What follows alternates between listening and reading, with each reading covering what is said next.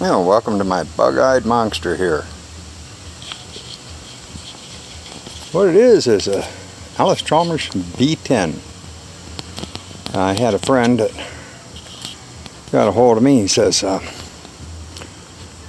"You like these Allice Chalmers?" Well, my daddy had one before he passed, and it's been sitting in the building for years. And wanted it. Someone that might want to make it run again would like it. So I went and got this out of a building. It was it's the famous one that had the cobweb wings on it, where the wheels, rear wheels up to the engine on each side had a like drape of cobwebs to it. It had sat there for that many years. Honestly, I can't tell you how many, but I know it had to be over 10. So anyhow, I drug this out of the building. Ended up picking up another B12. That's the one that says that B12 had so much not going for it. Well, I'm not going to be able to fix it. I got some parts off of it, and that'll be about all I can do with it. That's a paperweight as far as I'm concerned. But this B10, I decided I'd go ahead and give it every chance I could. And I got a battery in it, because the other one was literally corroded apart. And I went ahead and I took off the points cover here, cleaned and set the points. I replaced this hose and fuel filter, put a shut-off valve on it, and check the air cleaner here.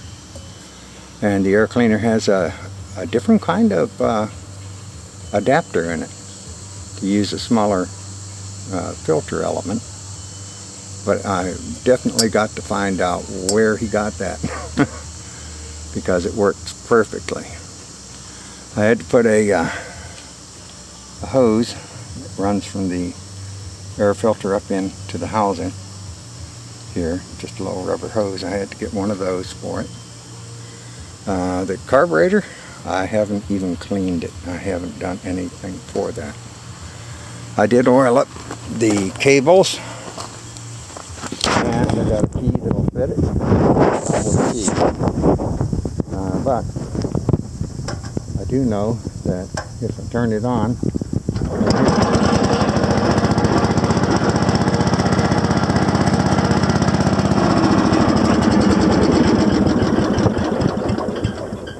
thing fires up like you wouldn't believe. All it needed was gas and a little bit of TLC, and boom, she fires up. It's strong as an ox. Now the tires are so dry rotted on it. The front tires I'm going to go ahead and keep, because although they're the originals, they aren't as badly dry rotted for some reason as the back tires.